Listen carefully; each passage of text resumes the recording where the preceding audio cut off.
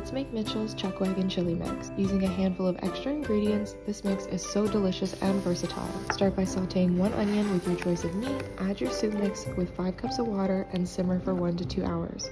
Now you can't stop there.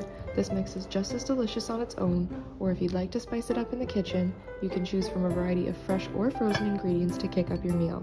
Enjoy this cost-effective chili for around $3.50 per bowl, including the extra ingredients, or enjoy the bag on its own.